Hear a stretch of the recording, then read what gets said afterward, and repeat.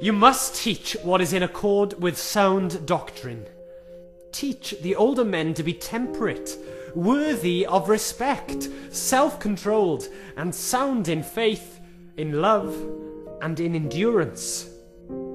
Likewise, teach the older women to be reverent in the way they live, not to be slanderers or addicted to much wine, but to teach what is good.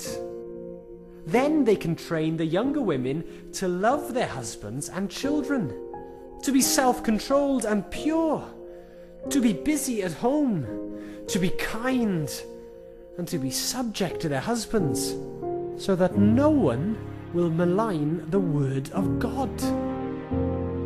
Similarly, encourage the young men to be self-controlled. In everything, set them an example by doing what is good. In your teaching, show integrity, seriousness, and soundness of speech that cannot be condemned, so that those who oppose you may be ashamed, because they have nothing bad to say about us. Teach slaves to be subject to their masters in everything, to try to please them, not to talk back to them, and not to steal from them, but to show that they can be fully trusted, so that in every way they will make the teaching about God our Saviour attractive. For the grace of God that brings salvation has appeared to all men.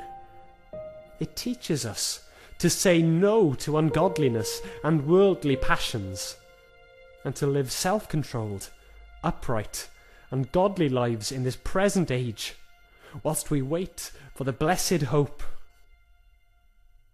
the glorious appearing of our great God and Saviour Jesus Christ, who gave himself for us to redeem us from all wickedness and to purify for himself a people that are his very own, eager to do what is good.